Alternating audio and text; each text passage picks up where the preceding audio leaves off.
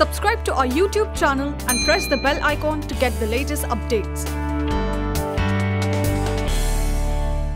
Hi viewers, I am Dr. Sanjeev P. Sahni presenting to you another video as part of our Explainer series. Today we will be discussing about psychedelic drugs and their use.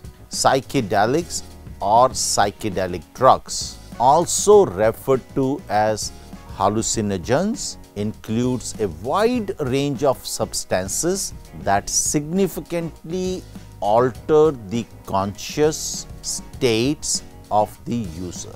These drugs trigger unknown or unusual states of consciousness. Research suggests these drugs affect the prefrontal cortex of the brain and the serotonin receptors, which leads to an increased activity between the regions in the brain, especially the circuits involved in sensory perception and cognition. This often leads to the varied forms of hallucinations, mainly auditory, visual, or physiological, where people on psychedelics are able to experience things that are not actually present or happening in reality.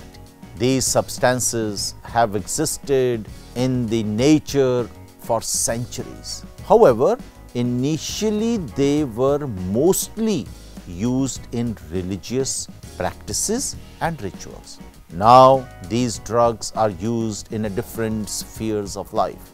Psychedelics or psychedelic experiences, which are often referred as trips, are known to produce life-altering experiences for people. Hallucinogens are found to produce different trips, and the possibilities of experiencing positive trips for extremely rich variety of states of consciousness is one of the major reasons for their popularity. However, it should be noted that there exists a wide variety of psychedelics where it is not known what kind of hallucinations they are capable of producing. Scientific studies on psychedelics have shown that these substances are not addictive like other drugs and are safe as well under certain controlled environments. In fact, studies also show that how psychedelics might have the anti-addictive potential. Psychedelics got major attention during the 1940s and 50s and were also a major part of psychiatric studies in the United States and Europe.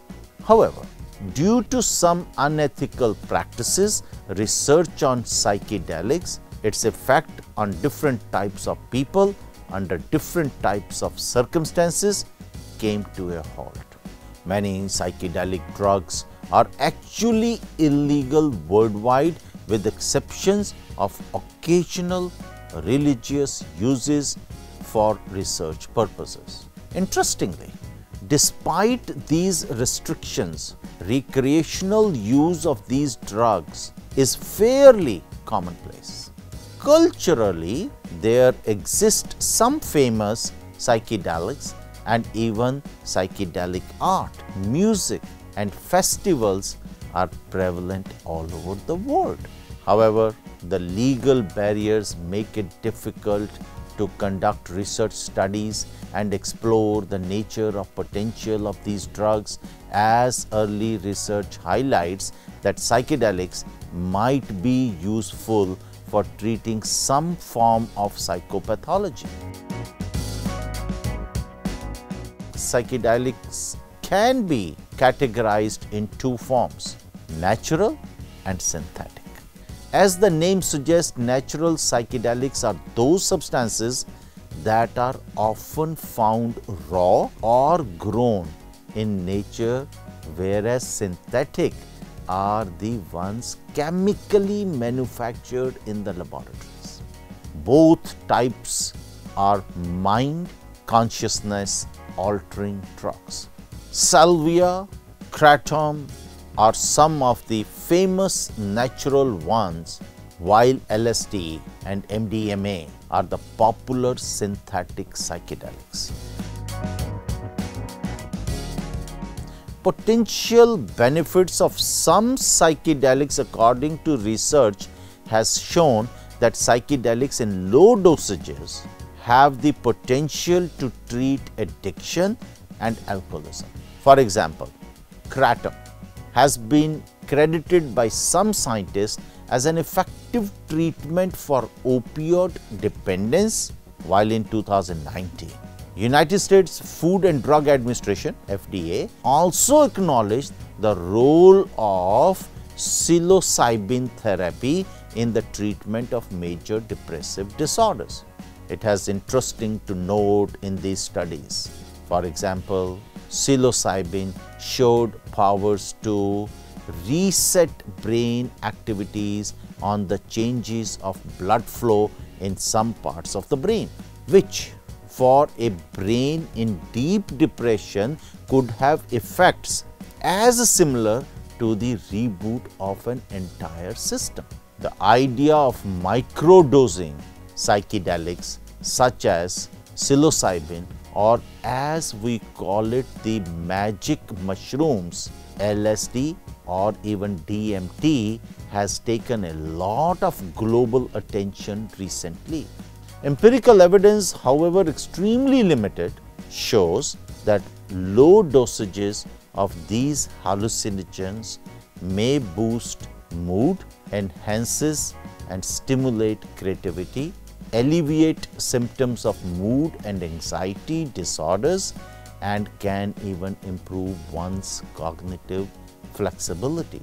Micro dosages such as 250 to 350 milligrams have the potential to expand out of the box thinking and problem solving abilities. Potential side effects do exist, such as experience of hallucinations which are terrifying or which might lead to confusion or paranoia. Even though research studies have shown less side effects of certain psychedelics as compared to antidepressants while treating people with depressive symptoms, it is important to note that those studies were conducted with careful planning. Ingesting large dosages in unsupervised environments can lead to potentially harmful results. Because of the altered conscious state, walking or driving or any task in public without supervision can lead to fatal consequences because of impaired motor control and hallucinations. As discussed before, since not much is known about the quality of tips, the substances can lead to bad trips, as well as where feelings of fear, anxiety, paranoia can alter the person's experiences, especially when the person comes from a family history of mental illness. Some psychedelics can also trigger or lead to flashbacks, which might turn into something potentially harmful. That's it for today's episode. Stay tuned to JIBS Infotainment for more informational videos. Thank you.